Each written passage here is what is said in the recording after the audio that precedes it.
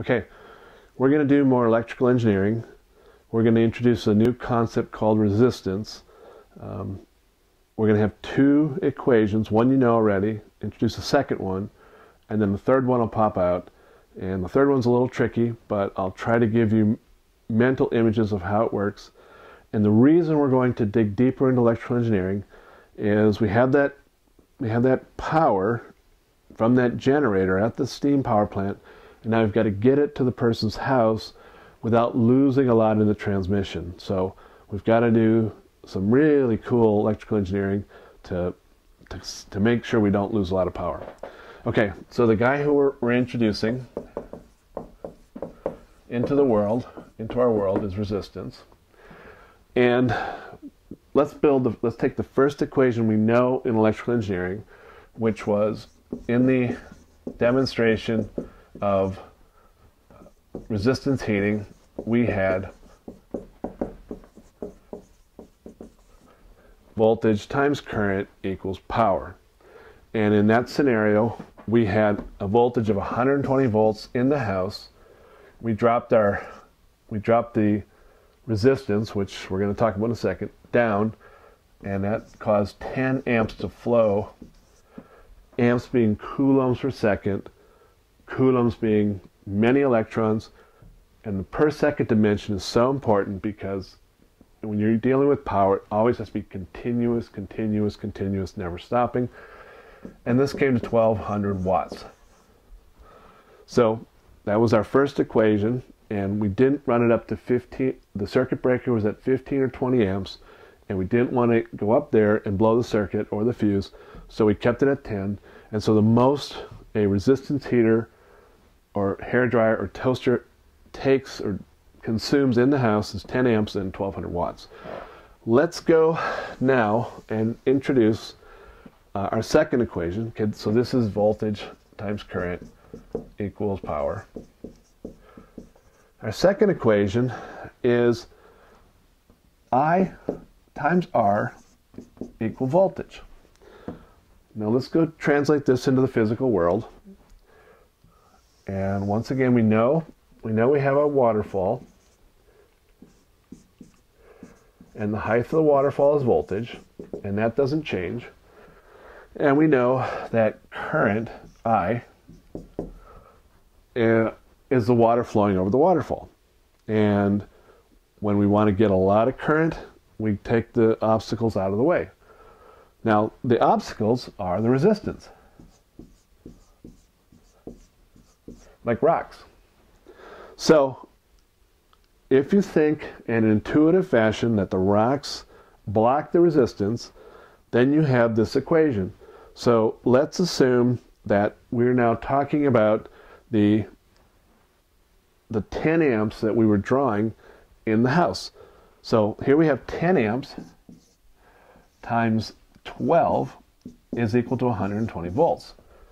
10 times 12 equals 120. So when we were pulling 10 amps through our circuits, through our house, we had dropped the resistance to 12 ohms. And that has to equal 120 because current times resistance equals voltage. And then let's assume that we were running a light bulb, which has 1/2 of an amp. It's a 60-watt bulb, so half an amp. So then this resistance went up to 240 because it has to equal 120 again. So as this one goes down, this one goes up. So they operate out of phase. And it kind of makes sense. As the more rocks you have, the slower the current, the voltage, and the less rocks you have, the higher the current. Now, to get power, we're gonna take these two equations, I, R equals V, and we're gonna combine them. We're gonna combine them, and this is where the equation gets a little tricky. So we can substitute IR where the V is. So I, R, then you have another I times I is equal to power. Let's rearrange this equation. So you've got I squared times R equals power. And like we did in resistance heating with radiation, we had 4 T's multiplied times each other. You can do that in engineering. You can actually have current times current. And what this is saying is that if you want power, it's more important to drive the current up because it goes up twice as fast. So this wasn't always intuitive to me that you would want low resistance, but once again, think about taking the rocks out of the way, which is dropping the resistance, and the current flies. So what we have are 3 equations. The first two are just 3 parameters. Voltage times current equals power. Current times resistance equals voltage. Then you combine the two, and you have I squared R equals power. Let's have a physical reality of that in the form of a battery.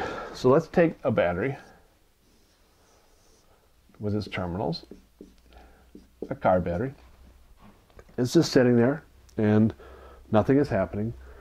Now, if you stick a screwdriver on this thing, so right across here, you have a screwdriver handle, and you touch one side of the screwdriver to both sides at the same time, you have got a short.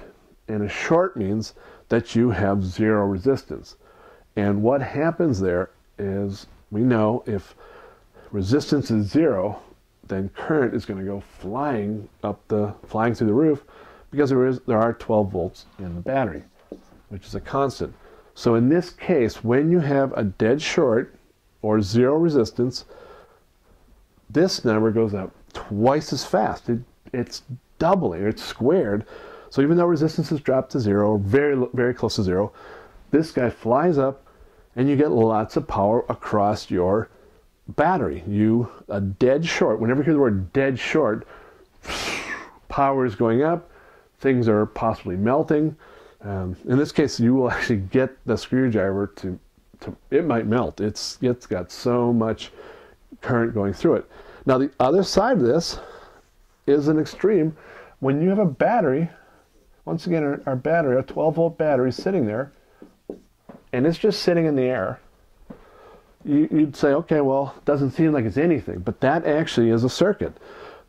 There is a very high resistance in the air, millions and millions of ohms, and here we have R huge, and current is almost 0. There's a 0, so this is a case where you have no power.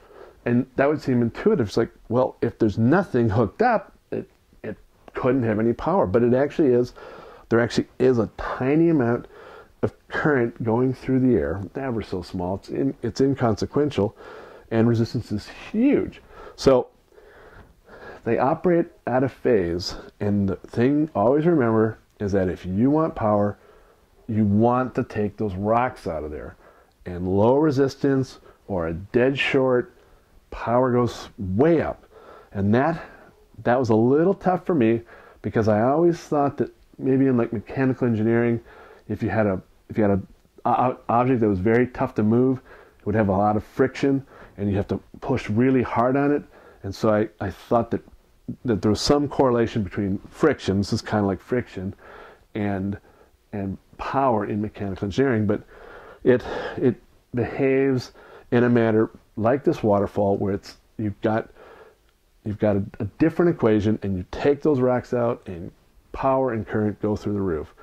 So this is a resistance. We're going to use this in the future, because this resistance is going to get in our way as we're transmitting power from the steam power plant to the house. This is a guy that we waste heat on the transmission of power. This guy, we want to work around him.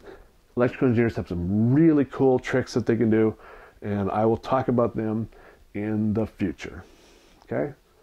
That's it.